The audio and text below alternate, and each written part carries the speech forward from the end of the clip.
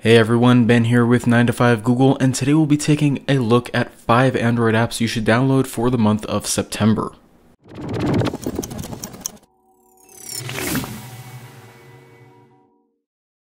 Our first app this month is a unique customization app called Navbar Apps.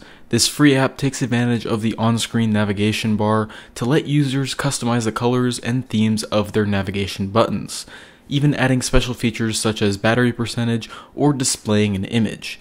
Navbar Apps is free to download on Google Play, and links are available over on 9to5google.com.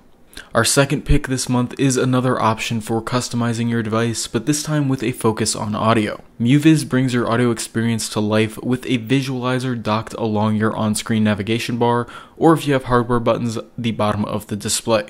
The visualizer will interact with any audio on the device, offers multiple themes, and is also free to download. Our next app is called Contient. This app takes advantage of Google's Awareness API to allow users to set custom actions to specific conditions. For example, you can set the app to open or push a shortcut to Google Maps whenever the device detects that you are driving. Now, there are plenty of apps like this out there, but by using Google's APIs, Contient uses less battery by comparison. Another simple yet useful app we'd like to highlight this month is called Sleep Timer, and it does exactly what the name implies. You can set a timer for just about any length of time, and it will automatically turn off any music on your device. Now, I use this app on a daily basis, and I can highly recommend it because, best of all, it's completely free. Now let's finish off this month with a money app called Digit. Now Digit is a free service that helps you save money automatically by taking a few cents here or there based on your spending patterns.